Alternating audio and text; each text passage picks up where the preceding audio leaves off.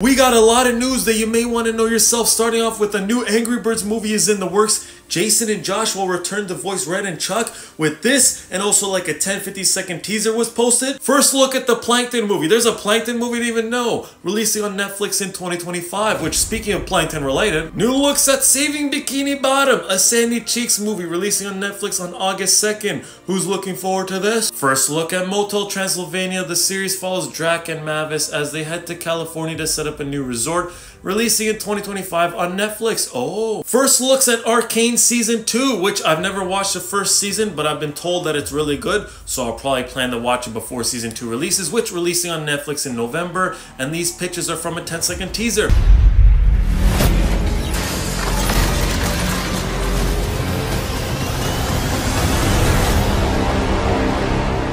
We've got a few surprises of our own.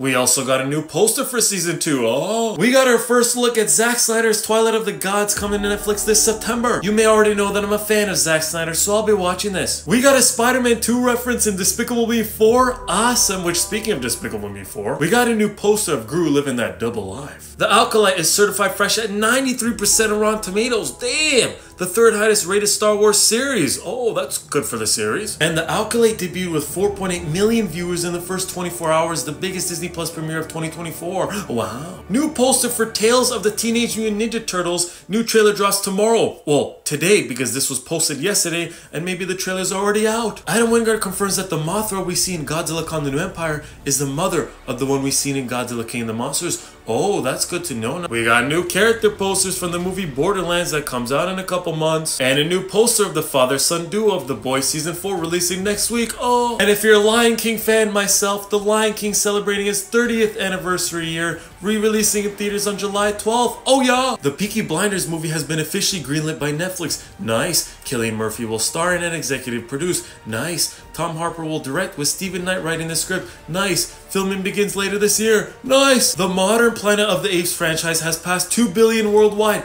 Awesome. I love the movies.